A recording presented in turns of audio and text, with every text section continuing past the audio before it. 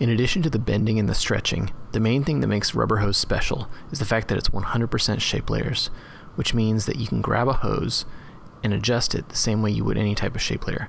You can bump up the stroke width, change the color, and if you happen to have butt capper, you can change the stroke cap, just like that. To start customizing a hose's style, we're going to twirl down into the layer itself. You're going to see a style group and an admin group. Ignore the admin, that's just math stuff.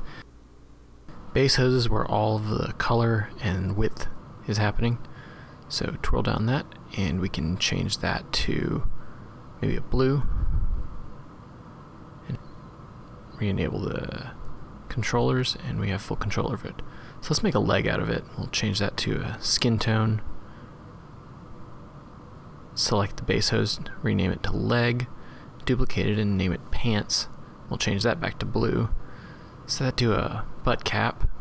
There are a lot of shape layer effects and modifiers in here that we can use. We're going to use a trim paths to trim it and bump up the width a little bit.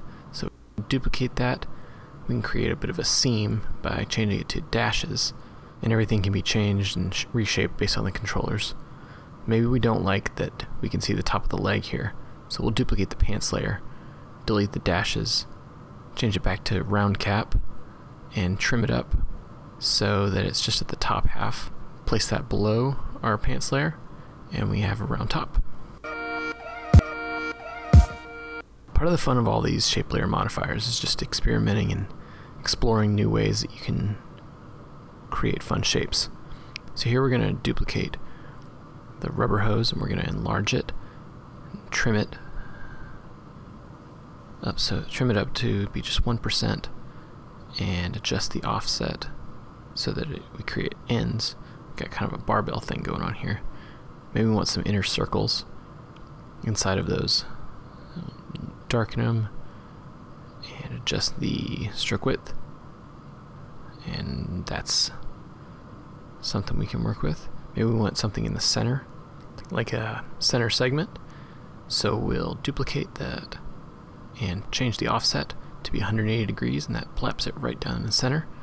Turn the controllers back on and we have the same level of control and movement. By default, hoses come with just a stroke, but you can add a fill by going to the add menu.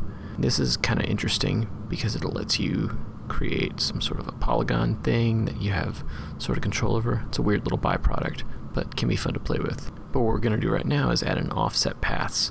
Looks like we're back to a stroke. It actually took our arc shape and turned it into a fill that is being filled with red. You can adjust the offset amount to thicken it up and turn the fill off and turn the stroke back on, and now we have a hollow shape that can be adjusted. Turn the fill back on.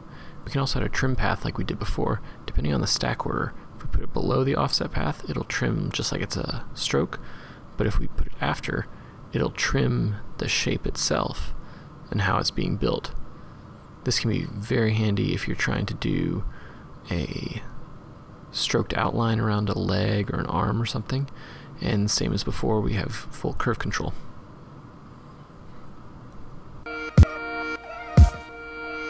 Let's say you've created a style that's got a lot of complex layering, or the style has changed a little bit as you've gone along through the project. You want to reuse it, but rebuilding it is probably going to take a lot of time. What we can do is use these two buttons right here, style copy and style paste.